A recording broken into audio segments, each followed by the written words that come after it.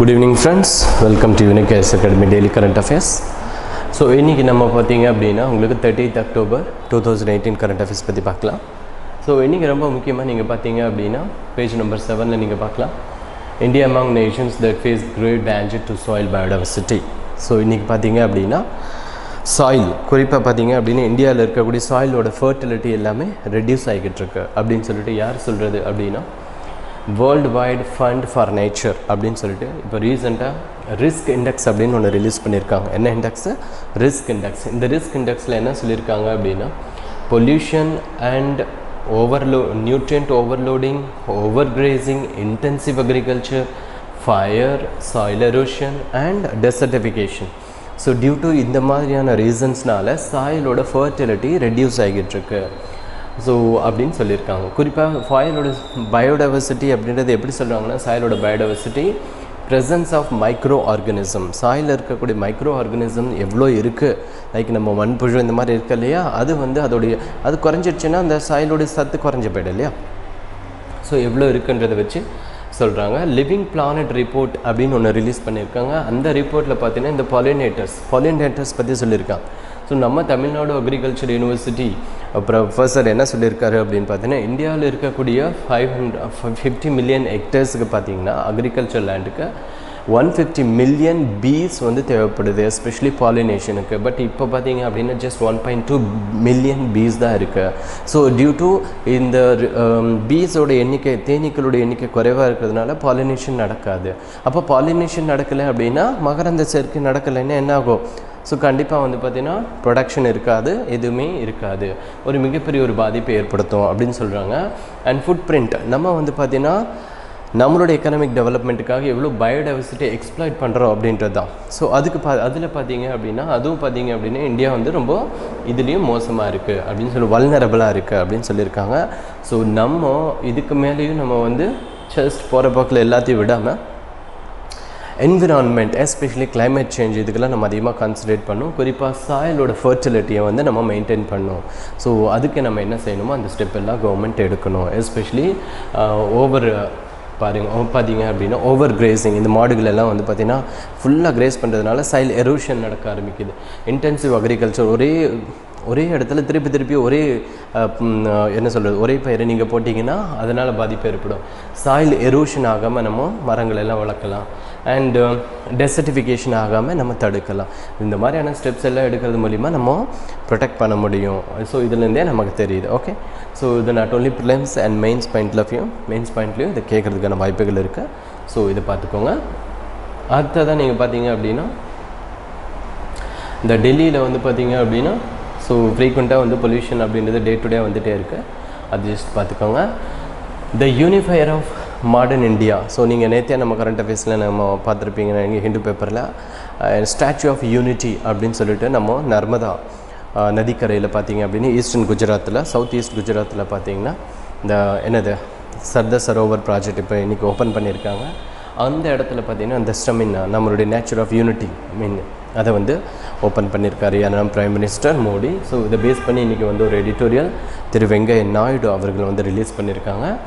So இதில் என்ன sir Venkaiah Naidu என்ன சொல்கிறாரு அப்படின்னு பார்த்தீங்க அப்படின்னா நம்ம நாட்டில் குறிப்பாக நிறைய இவரை பற்றி வல்லபாய் பட்டேல் பற்றி நிறையவே சொல்லலாம். ஸோ இவரோட இனிஷியலாக நீங்கள் பார்த்தீங்க அப்படின்னா முதல்ல பார்த்தீங்கன்னா எங்கே வர்றாரு, நம்ம காந்தியடிகளுடைய ஃபாலோவராக வர்றாரு. காந்தியடிகள் பார்த்தீங்க அப்படின்னா நம்ம எங்கே பீகார் நம்மளுடைய கெத்தா சத்தியாகிரகா அப்படின்னு ஒன்று பண்ணுவார். என்ன சத்தியாகிரகா? கெத்தா சத்தியாகிரகா.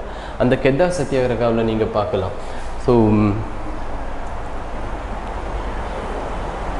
கெத்தா சத்தியாகிரகான்றது எங்கே நடக்குது அப்படின்னு பார்த்தீங்க அப்படின்னா குஜராத்தில் நடந்த ஒரு சத்தியாகிரகா. இந்த சத்தியாகிரகா எதுக்காக நடந்துக்குதுன்னு பார்த்தீங்கன்னா பிரிட்டிஷ் கவர்மெண்ட் என்ன பண்ணாங்க அப்படின்னா டாக்ஸேஷன், லேண்ட் ரெவன்யூ டாக்ஸேஷனை வந்து 30% ஹைக் பண்ணியிருந்தாங்க. ஸோ அதை அப்போஸ் பண்ணி பீப்புள் வந்து ஒரு பெரிய ஒரு போராட்டம் பண்ணாங்க. குறிப்பாக வந்து அதுவும் வந்து ரொம்ப ட்ரவுட்டான ஒரு சீசனில், ஃபெமைன் கண்டிஷன்ஸில் பிரிட்டிஷ் கவர்மெண்ட் ஏற்கனவே ஃபெமைன் ஜென்ரலாக பார்த்தீங்கன்னா ஆஸ் பர் ரூல் இந்த மாதிரியான ஃபெமைன்ஸ் இந்த மாதிரியெல்லாம் வரும்போது டேக்ஸை ரெடியூஸ் பண்ணாங்க.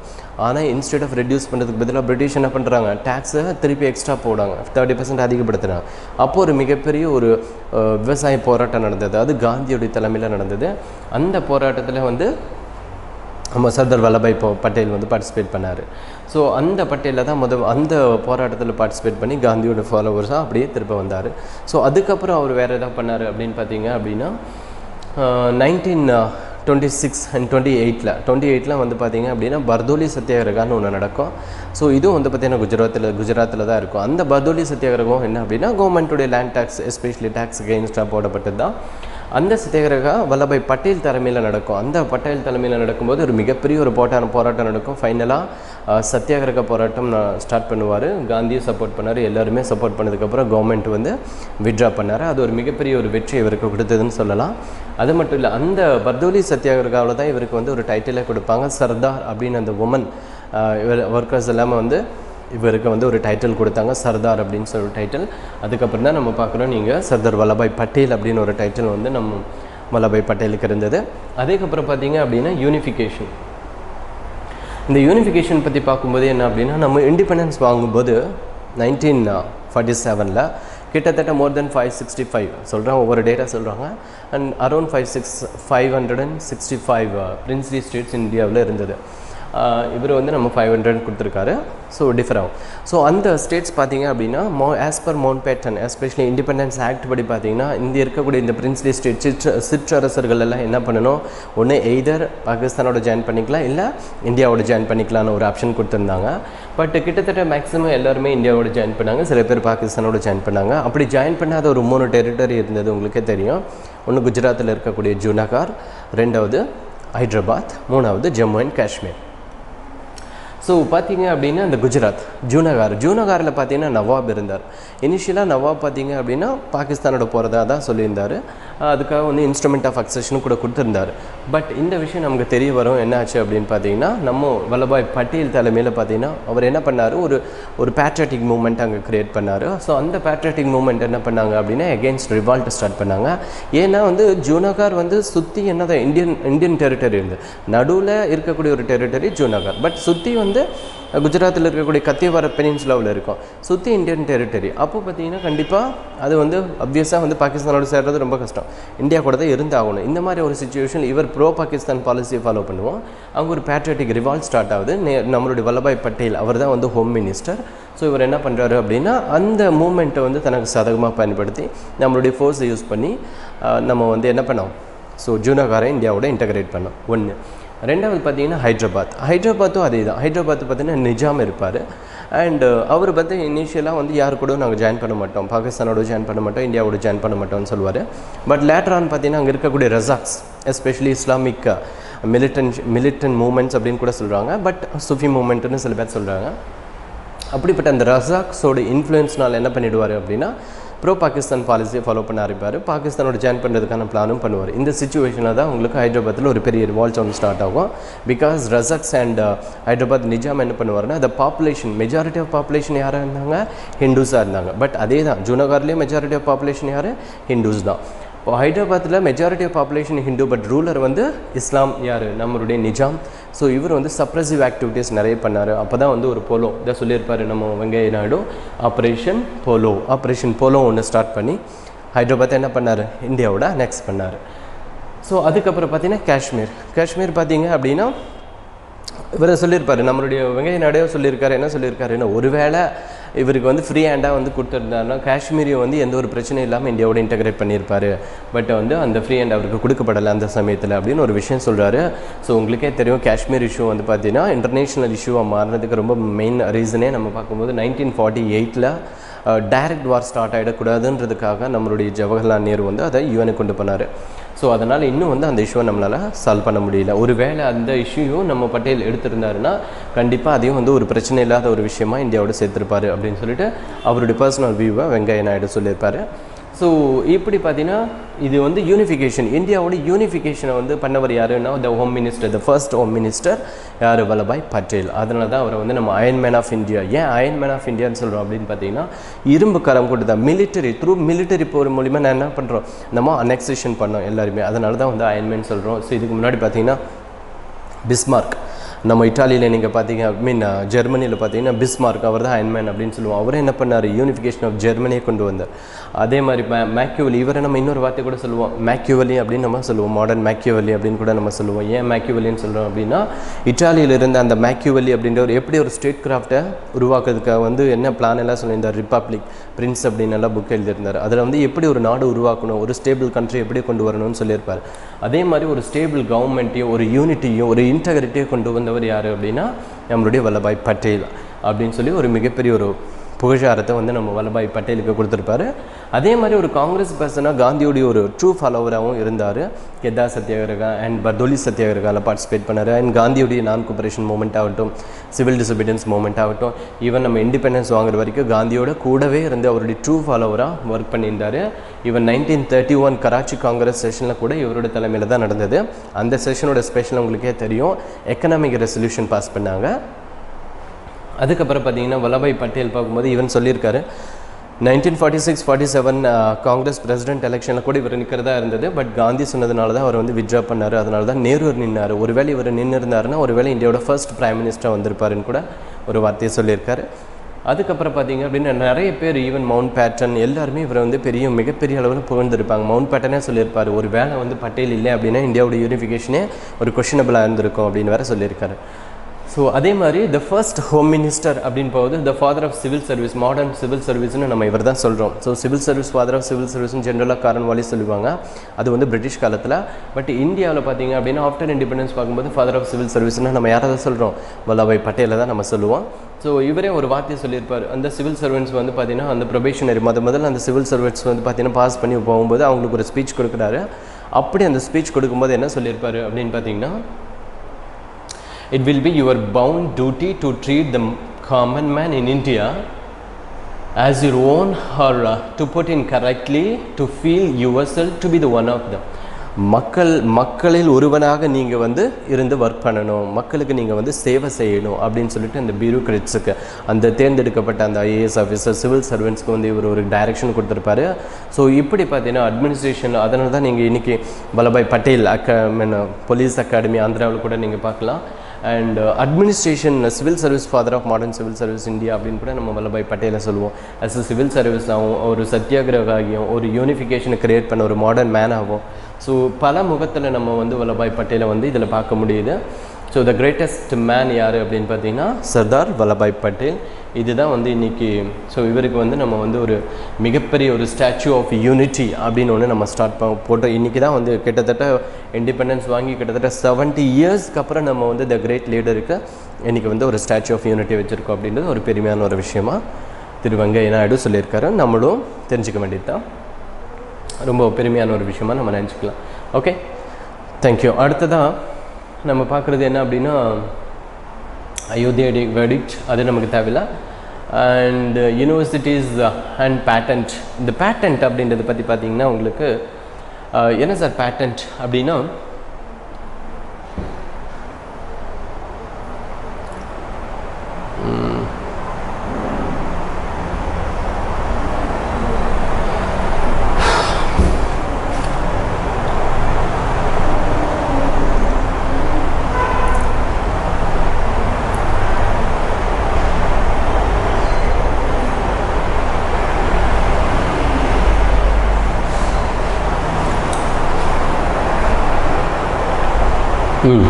இது என்ன சார் பேட்டன்ட் ரைட்ஸ் அப்படின்னு பார்த்தீங்கன்னா, இந்த யூனிவர்சிட்டி எல்லாம் இன்றைக்கி வந்து ரொம்ப முக்கியமாக இப்போ ரீசெண்டாக யூனிவர்சிட்டி ரேங்க் எல்லாம் இன்டர்நேஷ்னலே ரிலீஸ் பண்ணிகிட்ருக்காங்க இல்லையா. இந்த மாதிரியான ரேங்க்ஸ் ரிலீஸ் பண்ணும்போது பார்த்தீங்கன்னா பேஸ்டான் இந்த யூனிவர்சிட்டியோடைய பேட்டன்ட் ரைட்டே பார்த்துருக்காங்க. ஸோ அப்போ என்ன அப்படின்னா நிறைய பேர் புக் எழுதியிருக்கணும், காப்பி ரைட்ஸ் வாங்கியிருக்கணும், அப்போ எத்தனை ரிசர்ச் நடந்திருக்கு, எவ்வளோ இன்னோவேஷன்ஸ் நடந்திருக்கு, ஸோ இது எல்லாமே வந்து அதில் ஒரு அவுட்கம்மாக பார்க்குறாங்க, ஒரு க்ரைட்டீரியாவாக பார்க்குறாங்க. ஸோ அப்படி பார்க்கும்போது இந்தியன் யூனிவர்சிட்டிஸ் எல்லாமே ரொம்ப எபோவ் 100க்கு அப்புறம் தான் எல்லாமே இருக்குன்றது நீங்கள் பார்த்துருக்கலாம். ஸோ இதுக்கெல்லாம் பார்க்கும்போது இப்போ ரீசெண்டாக வந்து department of industrial policy and promotion வந்து பார்த்திங்கன்னா ஒரு கைட்லைன்ஸ் விட்டுருப்பாங்க. ஸோ 2016 இது என்ன அப்படின்னா intellectual property rights awareness create பண்ணணும் ஒன்று, அண்ட் ஜெனரேஷன் ஆஃப் ஐபிஆர்எஸ், அதாவது என்ன அப்படின்னா இது ரிலேட்டடாக ஸ்டிமுலேட் ஒரு இதை நம்ம க்ரியேட் பண்ணணும், அண்ட் லெஜிஸ்லேட்டிவ் ஃப்ரேம் ஒர்க் நம்ம கொண்டு வரணும், அண்ட் அட்மினிஸ்ட்ரேஷன் அண்ட் மேனேஜ்மெண்ட் எஃபிஷியண்ட்டாக நம்ம கொண்டு வந்திருக்கணும், commercialisation of ஐபிஆர்ஸ் and enforcement of adjudication. and human capital development. ரொம்ப முக்கியமாக இது எல்லாத்துலேயுமே இந்த இஷ்யூவை தான் இந்த ஆர்டிக்கலில் டிஸ்கஸ் பண்ணியிருப்பாங்க. என்ன அப்படின்னா human capital development and to strengthen and expand human resources institutions and capacities for teaching training research and skill building of IPR. ஒன்றும் இல்லைங்க, இன்றைக்கி பார்த்தீங்கன்னா யூனிவர்சிட்டிஸ் எல்லாத்துலேயுமே இந்த ஐபிஆருக்கு எஸ்பெஷலி இதுக்கான ப்ரொமோட் பண்ணுறதுக்கோ இது ரிலேட்டடாக அவேர்னஸ் க்ரியேட் பண்ணுறதுக்கோ இது ரிலேட்டடாக பார்த்தீங்கன்னா ஹியூமன் ரிசோர்ஸ் வந்து ரொம்ப மினிமமாக இருக்குது. அதனால் பார்த்தீங்க அப்படின்னா ஹியூமன் கேபிட்டல் டெவலப்மெண்ட்டை நம்ம வந்து ரிலேட்டட் டு ஐபிஆர் நம்ம கொண்டு வரணும். அப்போ தான் வந்து பார்த்தீங்கன்னா இது ரிலேட்டடாக வந்து அவேர்னஸ் க்ரியேட் ஆகும், ஒரு அந்த எல்லாருக்குமே இது ரிலேட்டடாக தெரிய ஆரம்பிக்கும். So the quality will increase அப்படின்னு சொல்லியிருக்காங்க. ஏன் அப்படின்னு பார்த்தீங்கன்னா இந்த ஐபிஆர் பற்றி உங்களுக்கு தெரியும். What is IPR? Intellectual property rights. இந்த வேர்ல்டு இன்டெலெக்சுவல் ப்ராப்பர்ட்டி ஆர்கனைசேஷன் ரீசெண்டாக ரிப்போர்ட் கொடுத்துருக்காங்க. ஸோ அதுபடி தான் வந்து இந்த பாலிசி கைட்லைன்ஸ் எல்லாம் நம்ம எடுத்துகிட்டு வந்திருக்கோம். அண்ட் இதே மாதிரி உங்களுக்கே தெரியும், வேர்ல்டு ட்ரேட் ஆர்கனைசேஷனில் கூட நம்ம பார்ப்போம் ட்ரிப்ஸ் அப்படின்னு ஒரு இது இருக்குது, trade related intellectual property rights அப்படின்னு இருக்குது. அந்த ஐபிஆரில் பார்த்தீங்கன்னா நிறைய டிஃப்ரெண்ட் டேர்ம்ஸ் இருக்குது. காப்பி ரைட் இருக்குது, இண்டஸ்ட்ரியல் டிசைன் இருக்குது, ட்ரேட் மார்க் இருக்குது, ஜியோகிராஃபிக்கல் இண்டிகேஷன் இருக்குது, இந்த மாதிரி நிறைய விஷயம்ஸ் இருக்குது. இன்றைக்கி இந்த இஷ்யூவில் என்ன அப்படின்னு பார்த்தீங்கன்னா இந்த மாதிரி ஐபிஆர் வந்து அதோடைய ஹியூமன் கேபிட்டல் வந்து குறைவாக இருக்கிறதும் ஒரு முக்கியமான ஒரு ரீசன். அதனால் யூனிவர்சிட்டியோட தரங்கள் எல்லாம் ரொம்ப குறைஞ்சிக்கிட்டு வருது. ஸோ அப்போ வந்து இன்னோவேஷன்ஸ் எல்லாம் குறைஞ்சிக்கிட்டு வருது. அப்போ யூனிவர்சிட்டியை ஸ்ட்ரென்தன் பண்ணும், அந்த ரிசர்ச் அண்ட் டெவலப்மெண்ட் இன்னோவேஷன்ஸ் இது எல்லாத்தையும் நம்ம ப்ரொமோட் பண்ணோம்னா அந்த ஐடி எஸ்பெஷலி ஐபிஆர் ரிலேட்டடான அந்த ஹியூமன் கேபிட்டலை நம்ம வந்து இன்க்ரீஸ் பண்ணுன்றது தான் இந்த இஷ்யூவில் வந்து கரெக்டாக சொல்லியிருப்பாங்க. ஓகே, நெக்ஸ்ட்டு நம்ம பார்க்கலாம். நெக்ஸ்ட் பார்த்தீங்க அப்படின்னா வேறு ட்ரம்ப் பார்த்தீங்கன்னா உங்களுக்கு என்ன சொல்லியிருப்பாங்க அப்படின்னா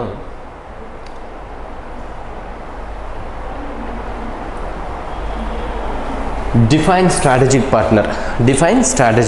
what is strategic partner?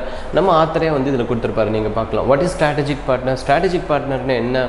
So பாருங்கள், what is strategic partnership mean for each side, the strategic partnership mean for each side Indian conception la pathina emphasize on technology transfer and intelligence sharing, while US conception conceptions envisage to deep levels of operational and cooperation to which new Delhi has not அசென்டட். அது என்ன sir அப்படின்னா, இப்போ ரீசெண்டாக அடுத்து வரக்கூடிய வந்து republic டேக்கு நம்ம வந்து டொனால்ட் ட்ரம்ப்பை வந்து இன்வைட் பண்ணியிருந்தோம். பட் அவர் வந்து பார்த்திங்கன்னா அதை வர முடியாதுன்னு சொல்லிட்டாரு. ஏன் அப்படின்னா அதுக்கு வந்து இது எதை காமிக்குது அப்படின்னா இந்தியாவும் யூஎஸும் ஒரு ஸ்ட்ராட்டஜிக் ரிலேஷன்ஷிப்பை வந்து இது காமிக்குதா? என்ன இது ஸ்ட்ராட்டஜிக் ரிலேஷன்ஷிப்? அப்படி வந்து நம்ம ரெண்டு பேருக்குலாம் இப்போ ரிலேஷன்ஷிப் எப்படி தான் போய்கிட்டு இருக்கா அப்படின்னா, அதுமாரி இந்தியாவை பொறுத்தவரையிலுமே நம்ம வந்து ஒரு ஸ்ட்ராட்டஜிக் ரிலேஷன்ஷிப்பை எதிர்பார்க்குறோம். அதை தான் நீங்கள் பார்த்துருக்கலாம். What is the strategic relationship Indian ஆஸ்பெக்ட்ஸில் பார்க்கும்போது emphasis technology transfer and intelligence sharing. ஆனால் அமெரிக்காவை பொறுத்தவரையிலுமே பார்த்தீங்க அப்படின்னா எஸ்பெஷலி என்னது ரொம்ப முக்கியம். இப்போ ரீசெண்டாக ஃபார் எக்ஸாம்பிள் எவிடன்ஸாக நான் சொல்லணும் அப்படின்னா, இப்போது ஈரான் இருக்குது, ஈரான் மேலே சாங்ஷன் அவன் எடுத்தால் நம்மளையும் எடுக்க சொல்கிறான். அதே மாதிரி பார்த்தீங்க அப்படின்னா ஆப்கானிஸ்தானில் பார்த்தீங்கன்னா வார் பண்ணிட்டு இருந்தாங்க. அப்போ இந்தியா கிட்ட கேட்க நீங்கள் உங்களுடைய ட்ரூப்ஸ் அனுப்புங்க அப்படின்னு சொன்னாங்க. அப்போது அவனுடைய என்ன சொல்கிறது, அவனுக்கு என்ன வேணுமோ அதை நம்ம செய்யணும். அப்படி இருந்தால் தான் வந்து ஸ்ட்ராட்டஜிக் பார்ட்னர். இல்லை அப்படின்னா இவர் வந்து கண்டிக்கவே மாட்டாங்க. ஸோ ஜஸ்ட் சிம்பிளி த இந்தியா வந்து ஒரு பெரிய விஷயமாகவே எடுத்துக்க மாட்டாங்க. ஸோ அப்போ பார்க்கும்போது என்ன அப்படின்னா அமெரிக்காவுக்கு நமக்கு என்ன அப்படின்னு ஒரு கொஷினபிள் வந்து இங்கே வர ஆரம்பிக்குது. அப்போ வந்து நம்ம ரீசெண்டாக கூட டிஸ்கஸ் பண்ணியிருப்பீங்க, India Russia relation, India US relation, யாரை நம்ம சூஸ் பண்ணுறது அப்படின்னு சொல்லிட்டு. So the true character of America not only 1950s now இப்போ கூட நீங்கள் பார்க்கலாம். இதுக்கு இன்னொரு ரீசன் கூட நம்ம இருக்குது. ஏன்னா எல்லா கண்ட்ரியுமே அவனுடைய நேஷனல் இன்ட்ரெஸ்ட் தான் பார்ப்பான். அமெரிக்கா ஆப்வியஸ்லி அவனுடைய நேஷனல் இன்ட்ரெஸ்ட்டை தான் பார்க்குறான். அவனுக்கு என்ன வேணுமோ அதை தான் அவன் யோசிக்கிறான். அதனால் இந்த விஷயத்தில் நமக்கு என்ன தெரியுதுன்னா, வாட் இஸ் ஸ்ட்ராட்டஜிக் பார்ட்னர்ஷிப்? அப்போது நம்ம என்ன பண்ணணும், நேஷனல் இன்ட்ரெஸ்ட் நமக்கு என்ன வேணுமோ, நம்ம இந்தியாவுக்கு என்ன நல்லதோ அதை தான் நம்ம ஃபாலோ பண்ணணும். ஸோ அதில் இந்த விஷயத்தில் என்ன சொல்லியிருப்பாங்கன்னா, இந்தியாவும் யூஎஸும் வந்து இதுக்கப்புறம் வந்து வாட் இஸ் ஸ்ட்ராட்டஜிக் ரிலேஷன்ஷிப் பண்ணுறதை கிளியராக புரிஞ்சுக்கிட்டு அதுக்கு தகுந்த மாதிரி ஸ்டெப் எடுக்கணும் அப்படின்னு ஒரு வார்த்தையை சொல்லியிருப்பாரு. இதுதான் இந்த எடிட்டோரியலாக நீங்கள் பார்க்குறது.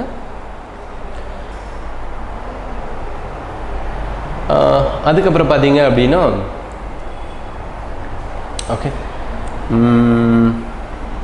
ஓகே அடுத்ததாக பார்த்தீங்க அப்படின்னா ரொம்ப முக்கியமாக சில இஷ்யூஸ் இருக்குது. என்ன அப்படின்னு பார்த்தீங்கன்னா, இது வந்து CBI issue and Asthana case, Patel saved India. So again வந்து பார்த்தீங்க அப்படின்னா பாகிஸ்தான், அதாவது என்ன சொல்லியிருக்காருன்னா, பால்கனைசேஷன் என்ன அப்படின்னா இந்தியாவை பல ஒரு சின்ன லைக் நீங்கள் பார்க்கலாம் பால்கன் கண்ட்ரிஸ் எங்கே யூரோப்பில் பார்த்தீங்கன்னா ஈஸ்டர்ன் யூரோப்பில் எல்லாமே சின்ன கண்ட்ரிஸாக பார்ப்போம். அதை பால்கன் கண்ட்ரிஸ் கூட பார்ப்பீங்க.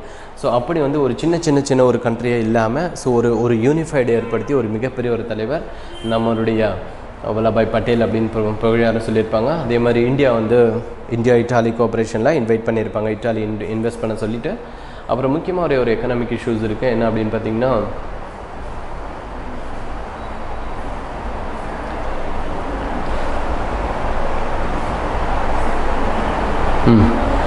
CP redemptions keep NBFCs on edge. இது ஜஸ்ட் எக்கனாமிக் ரிலேட்டடாக ஜஸ்ட் தெரிஞ்சுக்கோங்க. நான் பேங்கிங் ஃபினான்ஷியல் கம்பெனிஸ் இப்போ வந்து நிறைய ஃபெஸ்டிவல் சீசன் அப்படின்றதுனால பார்த்தீங்கன்னா இந்த ஸ்மால் அண்ட் மீடியம் என்டர்பிரைசஸ்க்கு வந்து நிறைய ஃபினான்ஷியல் அசிஸ்டன்ஸ் தேவைப்படுது.